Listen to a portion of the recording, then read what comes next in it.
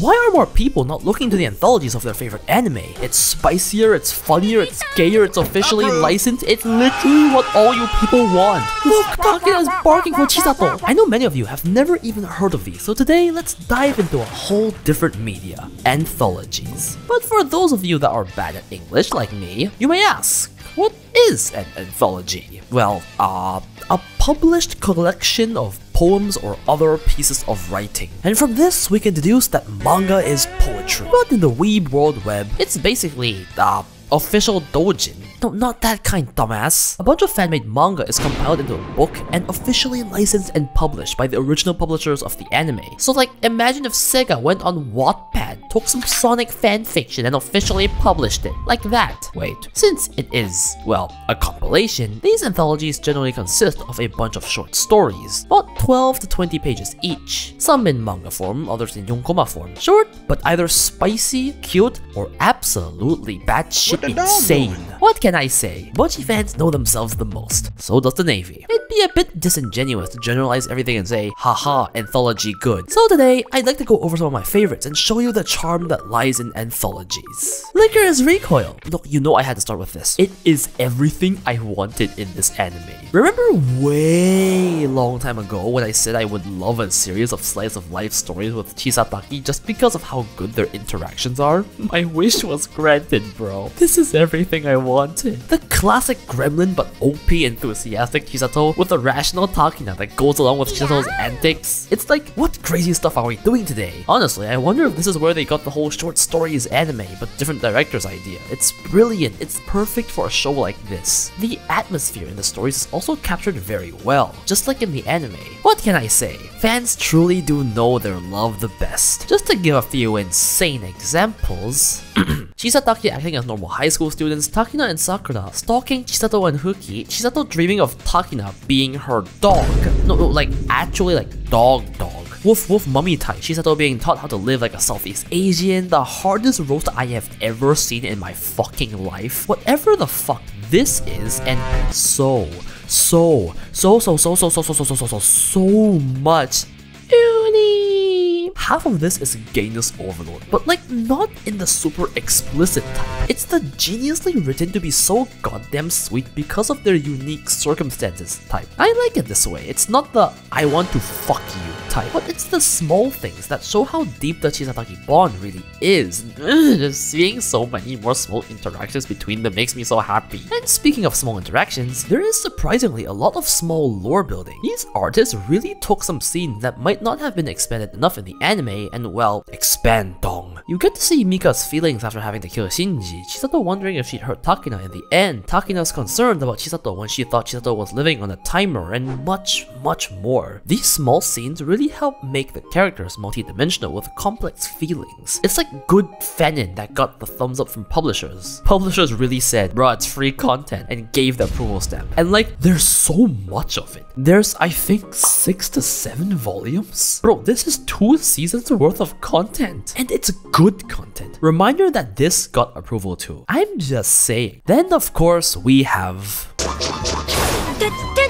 Bocchi is schizophrenic as usual. She loses an eye, becomes ripped, gets isekai'd. Why are you acting surprised? It's Bocchi. It's a cute shit show. It feels like the anime and it is marvelous. Unlike Lycoris, other than 1 or 2 chapters, I don't feel much shipping going on, except for this one Ryokita chapter, and this. Okay, maybe my Bokina mind is acting up. But for the most part, it's like the anime. Bocchi being a social anxiety mess. So, you know when you have an important task the next day, so you try to sleep early, but you can't fall asleep, so you play your phone for a bit, but then you're not sleepy anymore, and the fact that you can't fall asleep is giving you anxiety. So you try a multitude of methods to try and fall asleep, like eating, exercise, binaural beats, and nothing is working, and before you realize it, it's morning and it's about time for your task, and the moment you actually have to leave your room, you start to become sleepy. Fuck you describing my fucking life. Also, you know when the extrovert approaches you, but other than that, it's just Kyosakuban doing perfectly normal things until they aren't normal anymore. There are cute moments, wholesome moments, and Bocchi being an interdimensional being that will take over the world someday. No, really, this is a thing. I'm not making this up. We are all actually Bocchi. Bocchi is the progenitor of mankind. But yeah, I don't have too much to say about the Bocchi one. It's classic crazy slice of life.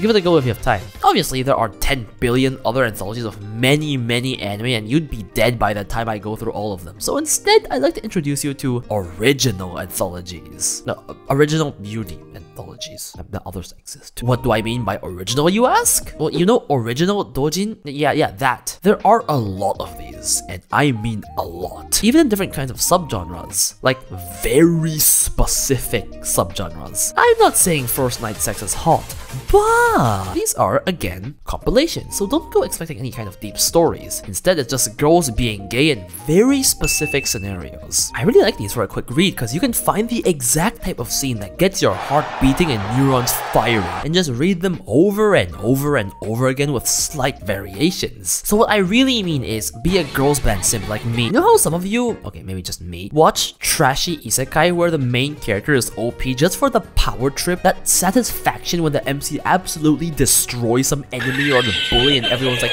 yeah, he's so cool, and somehow feel that gratification? You know the show is bad and makes no sense, but you just want that very specific feeling of gratification from that very specific scenario that you love seeing, like say the bully getting beaten up. Yeah, here, have a whole book of it. What I'm trying to say is, if you're not looking for any long story and just want to see two girls making out in 5 pages, then come here. This is your homeland. Shh, I know, attention span is hard. Until you run into a 20-page traumatizing one like I did. Jesus fucking Christ. One question I see a lot is, so are these canon or not? And the consensus seems to be no. To be fair, they are essentially fan-made works, so I can see why. But for most of the stories, at least for lycoris and bocchi, they just seem to be slice-of-life cut-ins that happen in between certain episodes of the anime, and almost nothing I see seems to directly contradict info in the anime. Besides, it is officially published, so it's like fanfiction approved by the creator?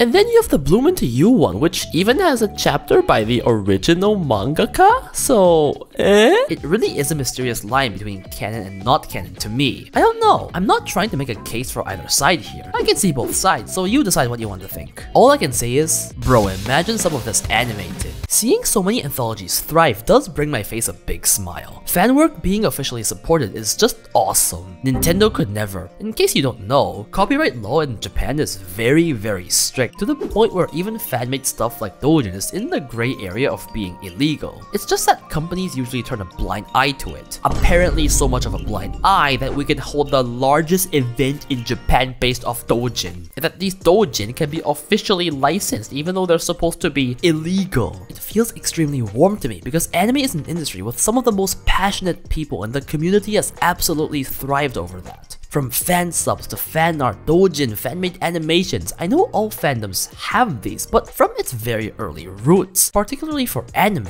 I feel like this fan-made stuff is what helped anime grow to where it is today, so it does make me very happy to see that the publishers accept and recognize that. Well, at least I feel like they do. It just feels good that these talented creators are getting the recognition they deserve, and we can fangirl all over their official work together. So what am I trying to say? The 14-year-olds on Tumblr were right. Fanfiction was good all along.